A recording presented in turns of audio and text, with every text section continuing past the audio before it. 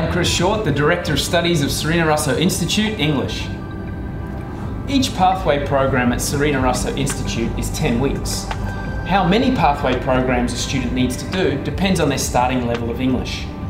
Each 10-week program involves looking at things like business and university vocabulary and grammar, as well as learning how to communicate in a business and university environment.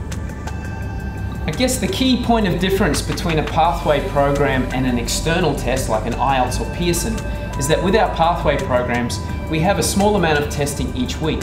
This allows us to monitor student performance, and if we feel that a student is having problems in an area, we get our support staff to come down and talk to them and assist them with what they need in order to prepare and improve themselves. It also takes away the stress of doing a one-off test where the result can determine whether you enter or not. Students complete our pathway programs with the aim of ensuring their English is ready for university study. These programs prepare students with things like business vocabulary and grammar and language that they need in order to be successful at the university, and ensures that they get the help and support that they need rather than doing a one-off test. Another key point of difference with our pathway programs is that a small portion of them use online content.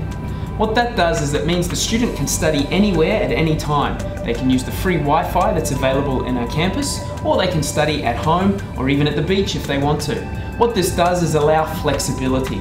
It means that they can work or balance their life outside of class and also complete the assessment that's needed.